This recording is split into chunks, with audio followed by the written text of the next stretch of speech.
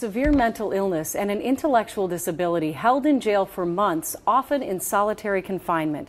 We're not identifying him to protect his privacy. But tonight, a new KARE 11 investigation reveals he's just one example of tragic failures in Minnesota's mental health and juvenile justice systems.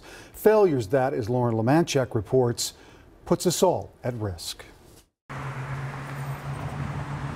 Behind these walls, a teenage boy was held alone, in isolation, day after day, night after night. And he's very scared.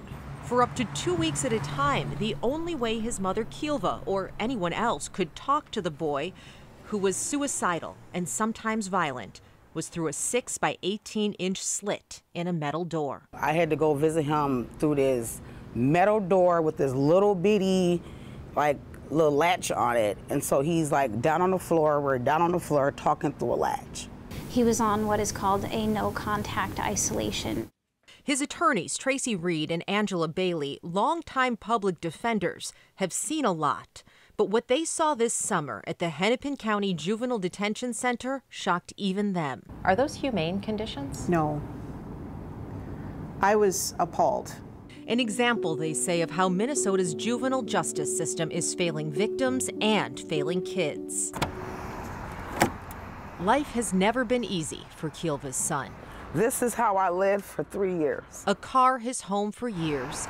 We slept on top of each other. Piled in on top of his mom and 5 siblings. This is what kept us warm.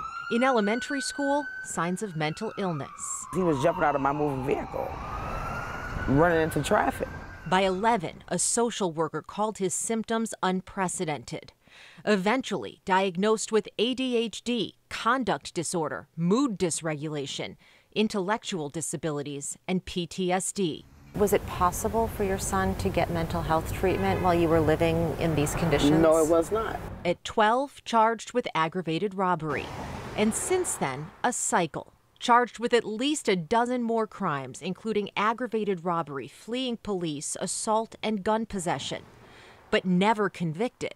Each time, his severe mental illness led a judge to find him incompetent to stand trial. There were some attempts at treatment, with limited options here in Minnesota. At 13, the boy was sent to a facility down in Missouri. But often, he was just released back to his mother's care, only to be arrested again for more incidents of violence, making care providers even less likely to treat his illness. They are either unable or unwilling to take children with aggressive behaviors. All have rejected Kilva's son. Now 16, he was arrested again this summer and stuck for months in juvenile detention, where records show he was consistently on suicide watch. The day that I met him in the JDC, staff asked me if I could get him to stop saying that he was going to kill himself in the facility. But that just begs the question, why isn't this kid being placed in a psychiatric facility? His lawyers suggested the only secure psychiatric hospital for children in all of Minnesota, located in Willmar. But it's not even an option. Why not? A KARE 11 investigation finds while he and other kids languish without treatment, most of the beds at this mental health hospital are empty. Turns out taxpayers pumped $39 million to expand and operate that hospital, 2 hours from the Twin Cities, in a town with a population of 21,000. And now the state says it can't hire enough people to staff it. Even though records show it's officially licensed to handle 16 kids, right now it's treating an average of just 3 kids at a time. It all adds up to this. Kids like Kilva's son, who has twice punched guards, sitting in isolation. It's making his mental health illness worse. If you are putting a child with mental illness in isolation, what is that going to do to their general behavior? Well, it's not going to improve it. Brett Peterson, who oversees juvenile detention in Utah and is president of the Council of Juvenile Justice Administrators, says it impacts us all. If you have a young person and they're placed into an institutional setting without the right type of treatment and care, they are not going to come out better because of that. Hennepin County refused an on-camera interview and would not address their use of isolation. In a statement, the county said, "We know the current juvenile justice system isn't perfect, but we're committed to the safety and well-being of all youth who are under our supervision," adding they also must respect the safety and well-being of the JDC staff. And it's just going to make him worse as far as when he comes out. After nearly 3 months in the JDC, Kilva and her son's attorneys faced a decision. They knew he couldn't be released, but they wanted him out of the JDC. There was no treatment available except at the juvenile prison in Red Wing. So despite his mental illness, they agreed to say he's competent, admit to a prior charge, and be sent to prison. He definitely needs help. Yes, he does. And it's nowhere to be found. In this case, going to prison just to get some treatment. But it's not just this case. Experts estimate around 70% of the kids in the juvenile justice system have a diagnosed mental health disorder. And too often treatment just isn't available. So what's the solution here? Well, Julie and Randy, for one thing, mental health advocates are going to be pushing the legislature for a new facility here in the metro. That's something that they're going for. As for that underused hospital out in Wilmer, tomorrow night we are going to be talking to the lawmaker who pushed to keep that in his district, and he has some ideas about how to improve staffing there. Yeah, I mean, that's maddening to hear they could have 16 and there's such a need and they can only handle 3. And the fact that if you're pushing for a new facility in the metro, that's not going to be here overnight. No. I mean, so now you're talking about some even more time to figure out what to do with all these kids. Yeah, and these kids are languishing. It puts everyone at risk. It's failing teens. It's failing our whole community. Well, great reporting. Thanks, Lauren. Now to the latest on the controversy surrounding the city's handling of Rikers Island. The Correction Officers Union is speaking out after 2 of its members were brutally attacked this week. As CBS 2's Lisa Rosner reports, it comes during the same week the Department of Correction announced another inmate died while in custody. The injuries to this correction officer Tuesday are the result of what the Department of Correction called a detainee disturbance in the intake area of a Rikers Island facility. Broken orbital, broken nose. This is what's happening to us now. Monday, the Correction Officers Union said another officer was stabbed in the head 15 times by a detainee, alleging it's one of 1,500 assaults on officers since January. Monday's stabbing happened just hours after a 26-year-old died while in custody. So far, 18 inmates have died while in custody or shortly after being released from Rikers this year. Our hearts go out to the family members of anybody that dies in our custody. But the city council has defunded us. You have one officer in a housing area with approximately 50 inmates. They look to see what is it that the correction officer did wrong. The union says it wants to extend the time it separates violent inmates from the rest from 7 hours to 16 hours. But legislation from the public advocate would actually limit that time to 4 hours. The legislation, which has not yet passed through a council committee, also would only allow it if necessary to de-escalate immediate conflict that has caused injury or poses a specific, serious, and imminent danger to a person's safety. Keith Taylor was an assistant commissioner for the DOC from 2015 to 2017. It is extremely detrimental for their safety. And something that's being left out of this conversation completely is organized crime within Rikers Island. Some groups have called on ending the practice altogether, saying it worsens the condition for people with mental illness and makes it an even more dangerous environment. In Elmhurst, Queens, Lisa Rosner, CBS 2 News. And earlier in the year, a federal judge considered ordering a federal takeover of Rikers. Some are now calling on her to reconsider, given that the increasing death toll and the increasing assaults on officers is taking place. Day of action coming to a close tonight. Yeah, as hundreds honor the 18 lives that were lost while in custody behind bars at Rikers this year. And News 12's Marilyn Buckley, she joins us right now from outside of City Hall Park. And you spoke, Marilyn, with mothers at that vigil tonight whose children died in Department of Correction custody. Amanda, that's right. Dozens of those mothers were here, and we want to show you this very powerful demonstration. You can see these are just a few of the body bags here, 18 body bags put here to represent the 18 lives lost. 18 people died in Rikers Island just this year alone, and like we were saying, this vigil is continuing. We want to show you there's still a decent crowd here. Right now, they are watching a documentary of the conditions inside of Rikers, the conditions that so many of the family members talked to us about tonight.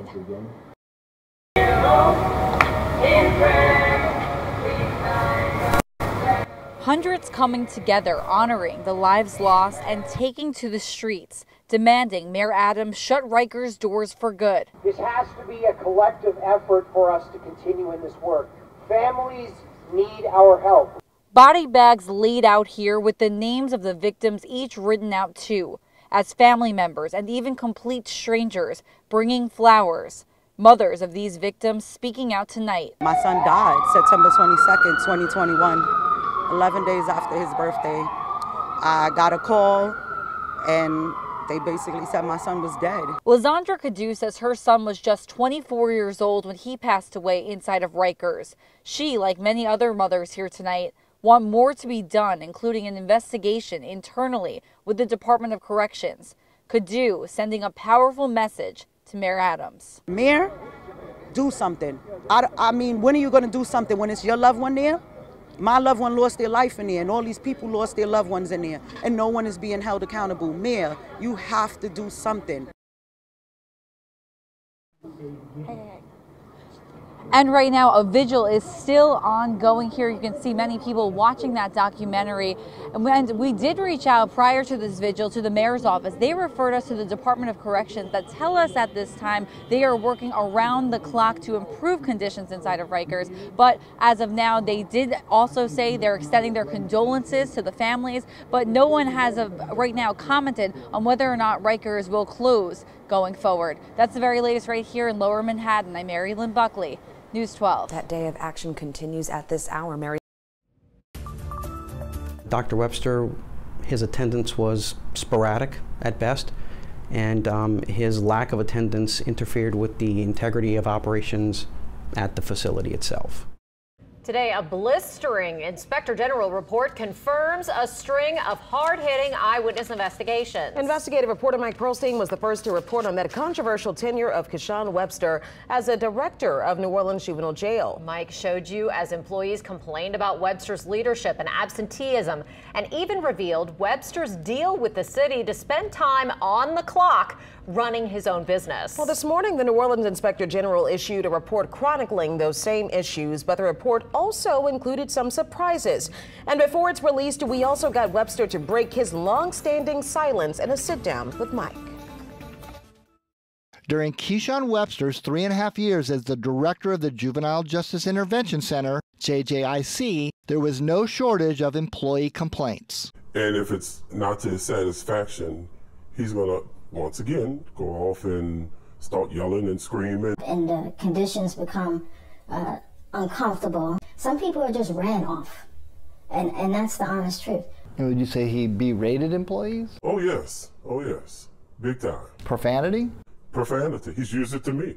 Shortly after Mayor LaToya Cantrell elevated Webster from interim to permanent director in 2019, he came up with a solution that would mute the employees' complaints. He decided to have his office soundproof. Records obtained by Channel 4 show that Webster not only ordered the soundproofing, but sent this angry email to the building superintendent when the project was slow to get started. The email begins, "My patience is growing short." Records show that the total cost of the project was more than $16,000. I simply shut my door and I lower my voice. I don't have to spend $15,000 in city resources to soundproof my office. Inspector General Ed Michel included that finding among several others in the report entitled Allegations of Neglect of Duty, Misuse of City Property, and Abuse of Office by Keyshawn Webster. Other findings include Webster's spotty attendance and the questionable introduction of Webster's personal pet into the lockup to be used as a service dog. On Webster's attendance, the report states, quote, the complainants allege that Keyshawn Webster does not report to work on a regular basis, and his absenteeism is affecting the operation of the JJIC. Again, I don't see that this is a job that you can do part-time. It requires boots on the ground all the time. The IG found that over a one-year period through October 2021, Webster's electronic keycard was used only 13 times to enter the building. Webster told an IG investigator that he bypassed the electronic system much of the time, but he defended his work attendance. As for running an outside business, so it was no secret that I had other business interests, so we followed all of the city rules with disclosing that I had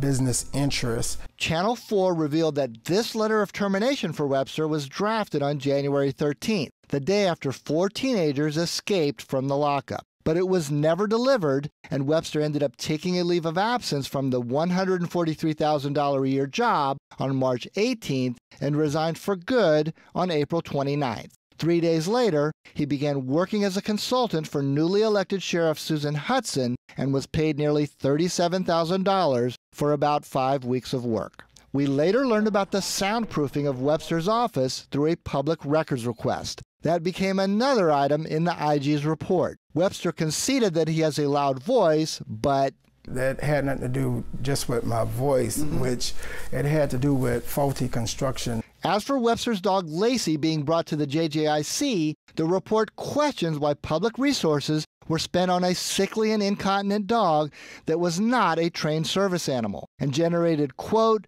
multiple complaints by employees. An attempt to get the JJIC to pay a veterinary bill for the dog was rejected, and the dog was ultimately put down. Webster, however, defended using Lacey for, quote, pet therapy, saying he received permission from the city. He also strongly defended his tenure as JJIC director. The goal was to transform the facility from being a punitive to a rehabilitative facility, which I believe we achieved, and the data bears that out. Webster shared this 82-page report on the JJIC with pages of statistics showing significant progress, from more detainees attending school to fewer involved in altercations. Did he rub some people the wrong way in making changes? And again, I wasn't hired to win a popularity contest. I was hired with a job and a focus to create change. Mike Pearlstein, Eyewitness News.